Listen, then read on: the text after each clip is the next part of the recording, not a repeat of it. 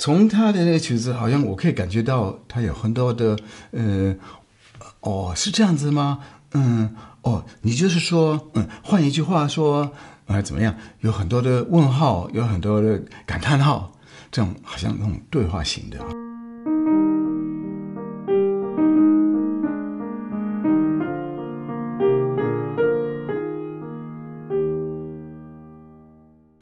奇怪，你们留言啊，没有一个人说要听那个海顿的钢琴音乐。现在我们好像海顿钢琴很少在听，但是他当时候就是成为维也纳古典音乐作曲家3个之一，一个就是莫扎特、贝多芬，再来就是海顿。海顿最早，他是1732年出生，莫扎特是56年，贝多芬是70年。他算是长寿的，他活77岁。他作曲的时间大概有60年，莫扎特大概加倍。那贝多芬当做他的学生，莫扎特当做他的朋友，他叫海顿。海顿爸爸，因为海顿对他很好，也支持他。海顿当时应该说是最理想的这个音乐事业，最成功。他写作非常的多，而且他对那个交响乐啊，钢琴那个奏鸣曲啊，还有协奏曲，还有那个弦乐四重奏。都有很大的贡献，等于说很多形式是他开创的，所以我们现在觉得这个理所当然的形式，譬如说这个交响乐方面的民奏曲，那个奏鸣曲，它有一定的形式，很多形式等于说是他开创的。他的交响曲写了100多，钢琴奏鸣曲50多。还有那个弦乐四重奏也是50几个啊，所以非常的丰富。他的一生是非常的安稳的，大概就是说，好像没有什么冲突，也没有什么很大的困难。他的才能很早就出现，被发现到。然后参加那个合唱团，那个音唱不上去，17岁的时候就换别的工作，然后到一个这个叫什么伯爵，不是伯爵，叫什么侯爵，拿到一个很好的工作职位。他在他们家族那个叫做 Esterhazy 的那个侯爵，他们家族大概有30几年啊，在那边工作，非常的理想，那个工作位置是特别好。那些贵族啊，当时这个哈布斯堡王国的王朝的贵族，他们真是会玩的，真是会享受。节日一大堆，没有几天，大概是一个节日，不是宗教的节日，就是什么生日啊，什么国王的生日，什么皇后的生日啊，他都在作曲。所以他在这个侯爵的家族里面，在他的宫殿，他负责。团长指挥作曲啊，所有音乐的节目都是他在负责。除此之外，还有从外面订那个曲子，要在国外啊，什么法国啊、英国啊，他们都希望他们去帮他们作曲。所以他整个一生都很成功。从他的音乐大概也可以听得出来，像莫扎特，他也要奋斗，他要拿到那个社会的承认。贝多芬更要奋斗，因为他要离开这些贵族的这个世界，所以更是奋斗。但是海顿好像不需要奋斗，那跟那些贵族生活很久，就有一些风味。所以我觉得他是一个君子。我觉得从他的做人啊，做事作为是非常非常正的一个人啊。他很好客，很大方，然后很乐观，人很乐观，大家都很喜欢他。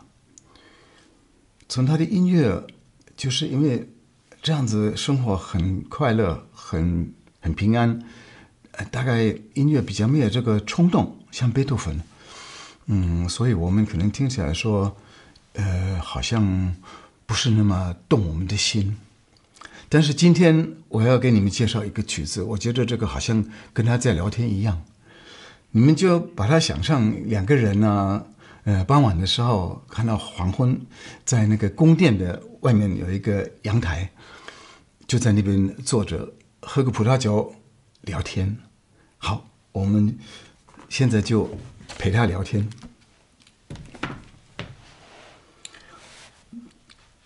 从他的那个曲子，好像我可以感觉到他有很多的是这样子吗？你就是说，换一句话说，怎么样？有很多的问号，有很多的感叹号，这种好像那种对话型的啊。那里面也有其他的情节，其他的内容啊。但是最后又回到原来的主题，好像又在很舒服的聊天。到最后好像舍不得离开，舍不得告辞。你可以最后听到一个 Good Nacht 晚安这种感觉，然后那个曲子就结束了。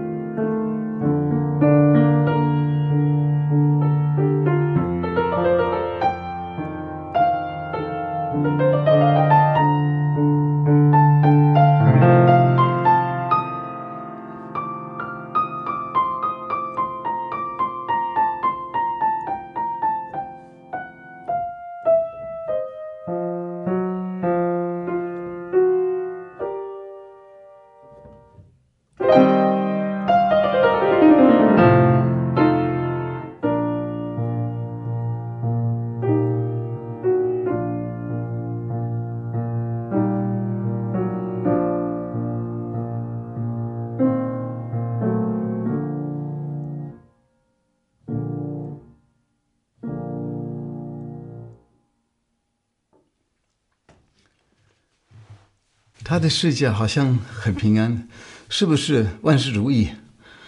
那倒不至于。我相信每一个人的生平里面都有一段很难念的经。他呢，他夫人不喜欢音乐，就根本就不理他那一套，所以常常吵架。不喜欢音乐，那海顿是怎么处理这个问题呢？